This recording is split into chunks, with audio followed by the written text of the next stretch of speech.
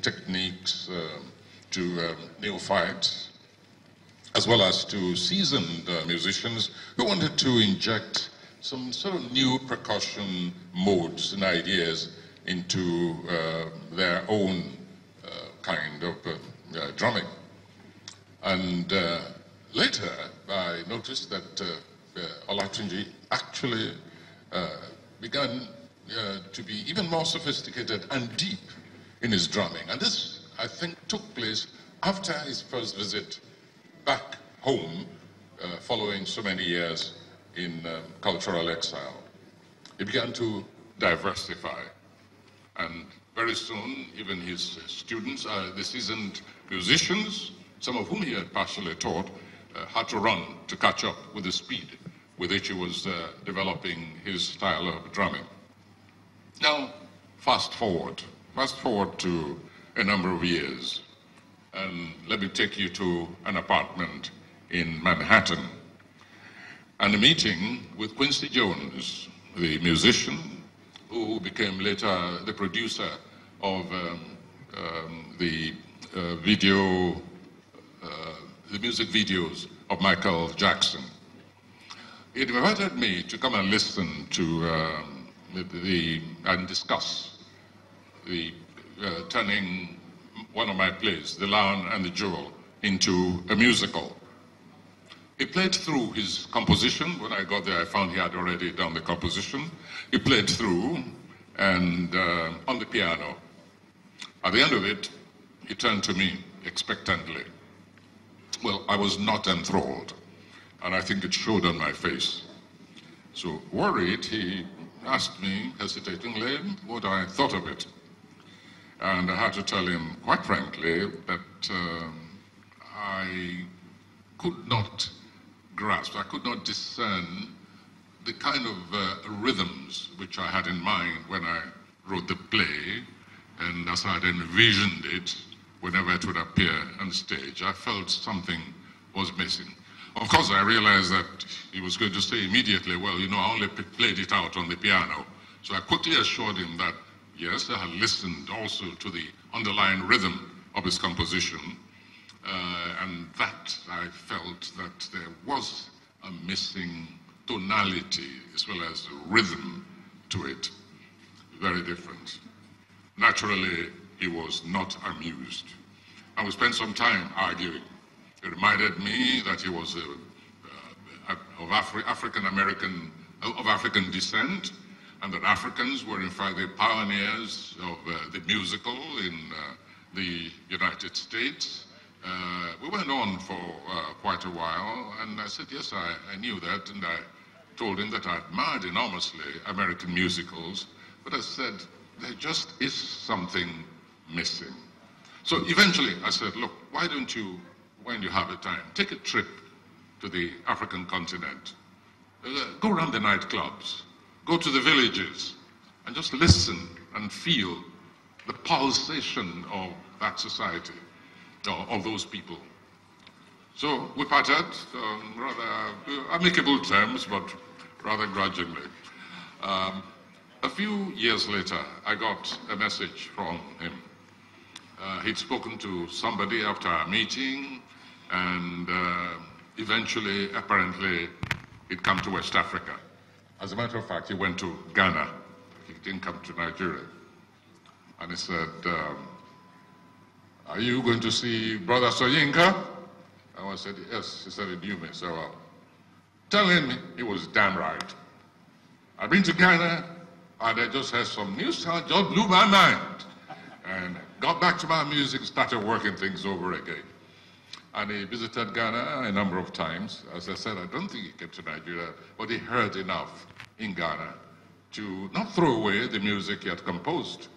Of course, musicians don't throw anything away. And he used it for another play, and he abandoned the idea of creating music for that. Now, a third experience, this time in Chicago, where I went to direct a Death and the King's Horseman. I was lucky, I was able to take about 4 people from Nigeria, headed by Tunji Oyelana. and the cast was largely African American. Now, you know very well that African Americans, they make fun of their white counterparts like mad. Can't dance, tone deaf, can't hear any rhythm, etc., etc. So they were shocked. In fact, I think I just escaped lynching when one day I told them, I said, you know, the problem with you people is that you can't dance. Now, that was a declaration of war. You're telling an African American, you can't dance. I said, yeah, that's your problem. You cannot dance. Before that, I told them they were tone deaf. That they didn't mind so much, because even they knew that they couldn't pronounce the Yoruba names properly. They knew there was something wrong, but they couldn't quite follow it. But now to come and tell them that they couldn't dance, they said, this brother is an enemy. So finally I said, all right, well, with the help of Tunji and my choreographer, the American choreographer, who was West Indian, by the way, so what I'm going to do is, I'm going to break you into little pieces. I'll break your bones, your joints, into little pieces. And then we'll put those pieces together. I said, it'll be a painful process, but we'll put you through certain body motions, and you'll never be the same again. So the exercises began. Tunji and his colleagues began beating rhythms they'd never heard before. So we broke down the rhythms, we broke down their bodies, we put their bodies back together. In the end, sometimes they'd be walking the streets and break into dances, and people didn't understand what had happened to them. Incidentally, and I'm going to talk to some of the demonstrators here to see if they can do some illustrations about polyrhythm, for which Africa, of course, is very famous. People who are not really Africans cannot discern the working together of different beats, which then come together in what we call polyrhythm. It's like you listen to sounds of different instruments that seem to be wandering all over the landscape, and then you continue to listen and you discern this interfoliation of various beats and timbres. You hear that kind of polyrhythm usually in traditional occasions like royal processions, when the shekere is doing one thing, the bembe, another, the bata, another, gong, etc., etc. And of course the flutes, the royal flutes, and yet each one going all their different ways. And suddenly there is a coming together, and they all come home and rest with a great emotional impact in unison. And so the team played all that for them, and they were listening to something, a new weave that they didn't even know existed. I said, boogaloo is all very well, and bump is all very well, and rock and roll all very well, yes. But you listen to what these people from Nigeria have to offer you. And it's amazing the transformation which took place over there. Those of you who might have had the luck, as I did, of listening to Wynton Marsalis, not playing his solo instruments or the regular jazz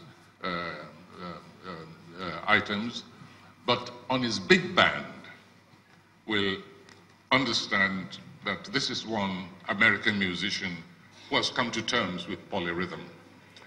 His Congo Square, I don't know any of you who've have that. His big band is made up of both African and African-American musicians.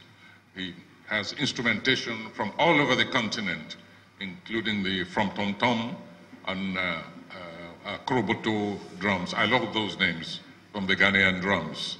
And he had the Ghanaian musicians. He had one or two Senegalese musicians. I can't remember if he had any Nigerian. Yeah? Palongo was where he had the Palongo drums as well. And he had a huge band of close to, I think, 50 or so. From Tom Tom, yeah, I've mentioned that. I'm talking about the makeup of the personnel in It's an incredible